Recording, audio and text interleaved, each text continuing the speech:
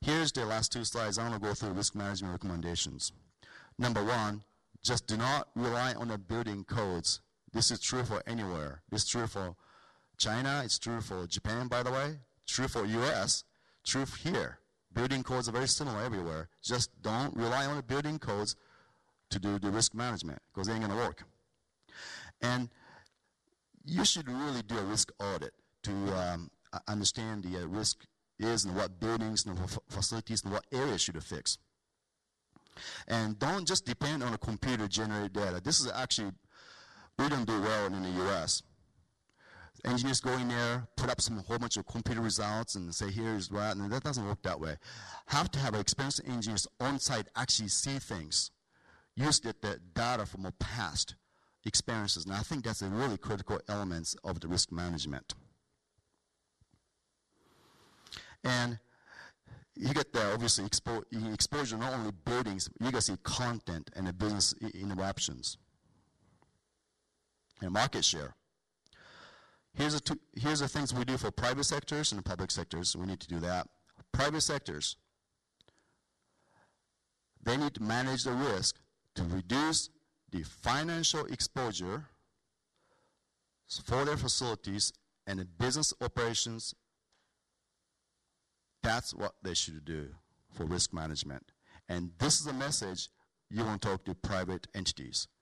Reduce their financial exposure.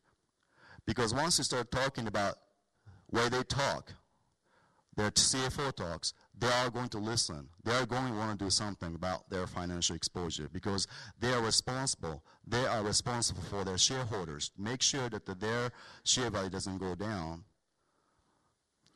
And this, you have to do it. Public sectors have to do it. Private sectors cannot do this. You need to manage the risk of the public buildings, schools, and hospitals, and police stations, and lifelines. I know you can get a lot of charitable contributions, but it's not good enough. This needs to be done. You have a limited funding. Certain facilities are fixed, and it makes a huge impact what's going to happen during the emergency. And lastly, they provide emergency preparedness. I think this department seems like everyone doing really well, you know.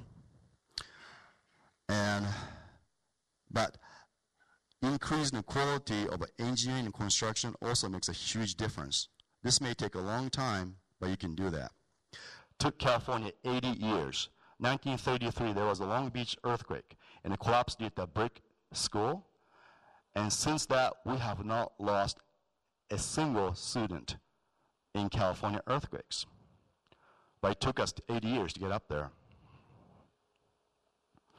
Here are survivors. And this is what we're doing this for, right?